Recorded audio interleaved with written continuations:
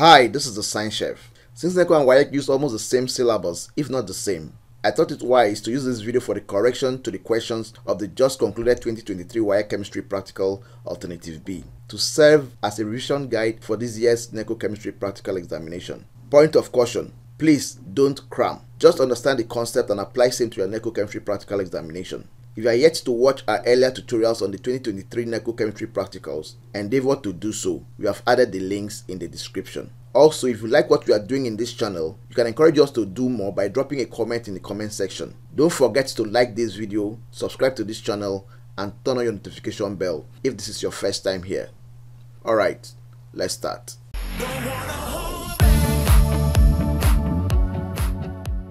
Okay, so we are done with question 1.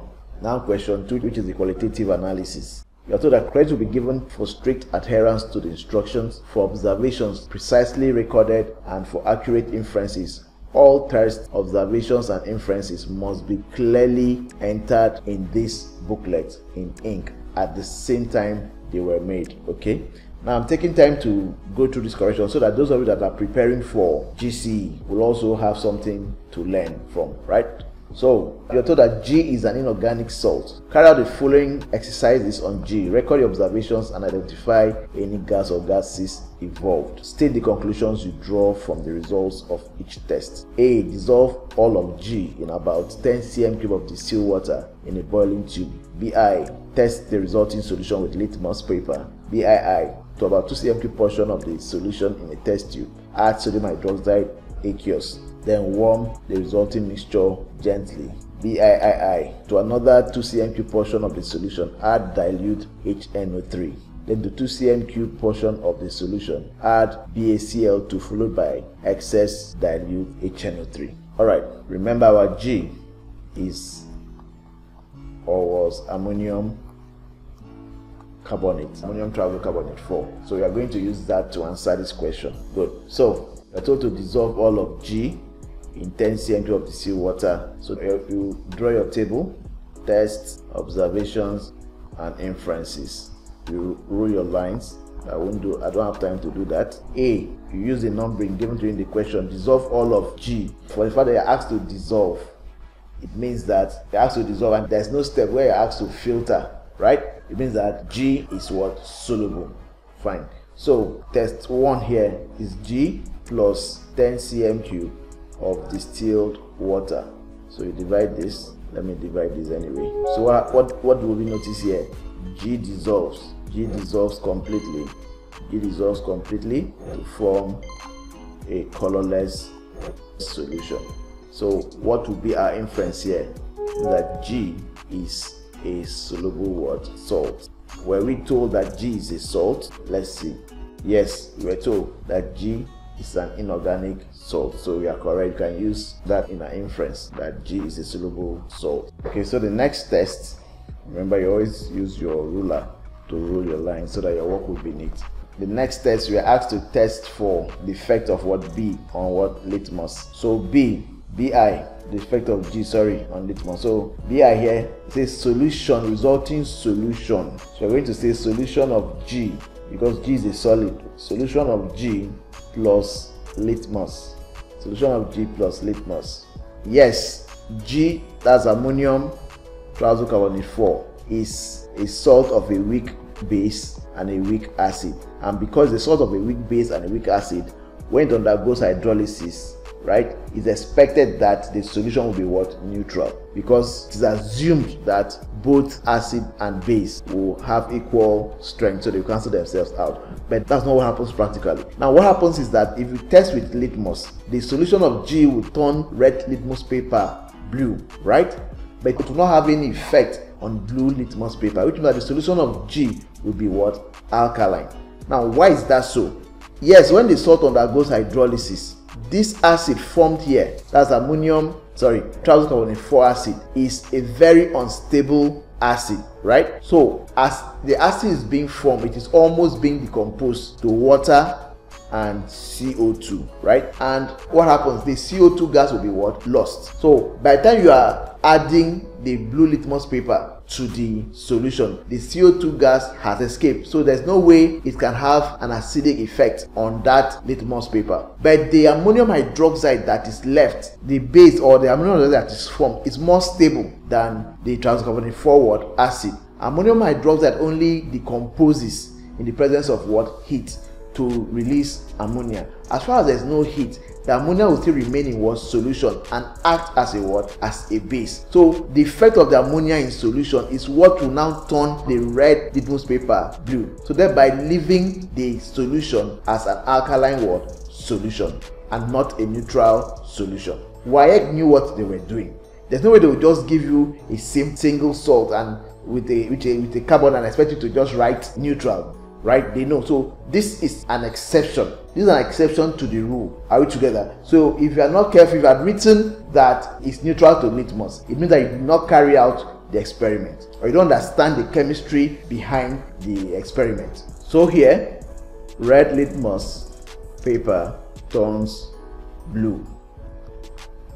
Blue litmus paper remains unchanged. I explained this in my tutorial, the tutorial I did on this topic, or sorry, on this practical. I explained clearly. So I don't know, if you did not watch, you go back and watch and you will get a better understanding.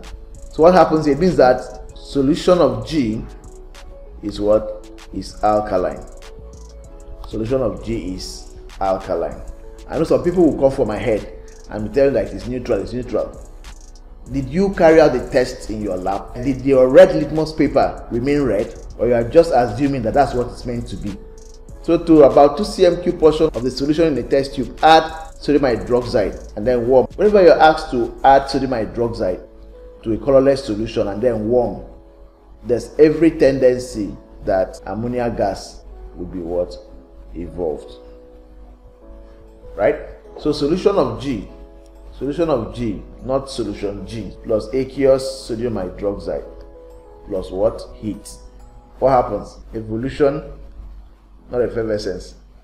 Evolution, because you are heating.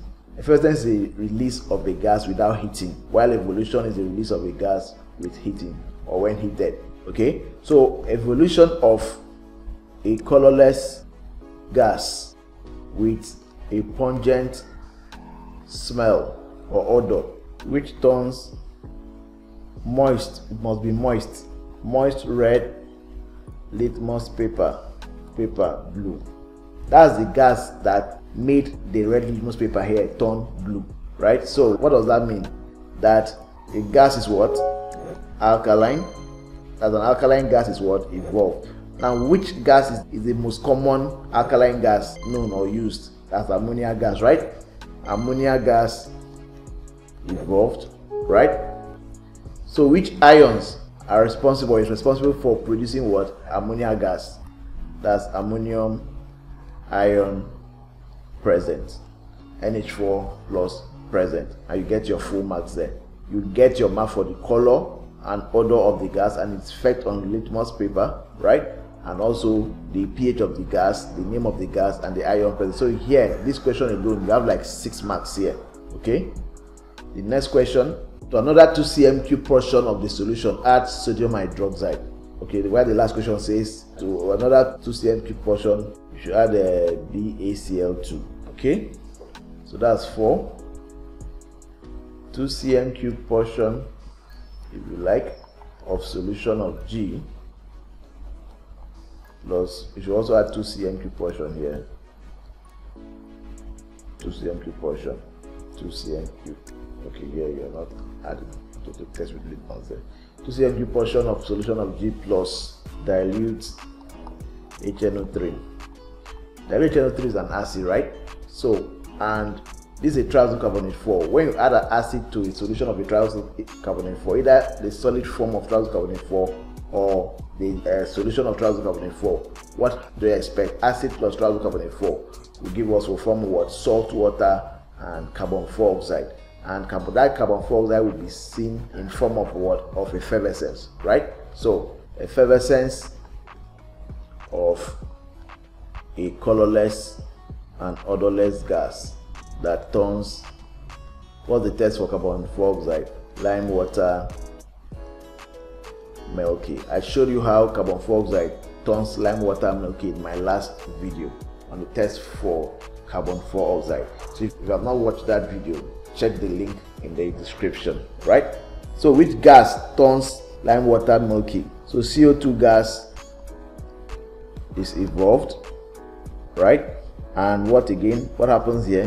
Which ion is responsible for CO2 gas? That's CO3 2- present, right?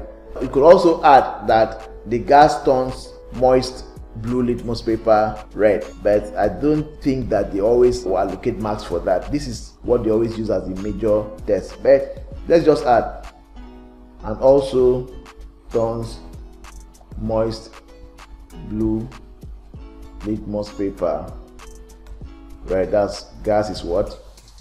Acidic. Just add it though. It's not as if, just in case they're looking for where to award marks or deduct marks, they will not find any.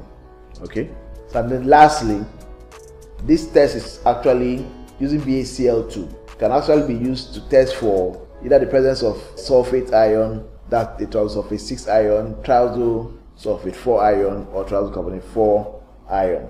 If it is a sulfate 6 ion, the precipitate will not dissolve. But for a triazosulfate 4 and triazocarbonate 4, the precipitate will always dissolve in excess acid. So since you already know that CO3 2- is present, so here 2 cm³ portion of BaCl2 aqueous white precipitate forms, right? So here you suspect SO4 2-, SO3 2-, CO3 2- present, right? Any of them. Then plus excess dilute HNO3, plus excess dilute HNO3, precipitate dissolves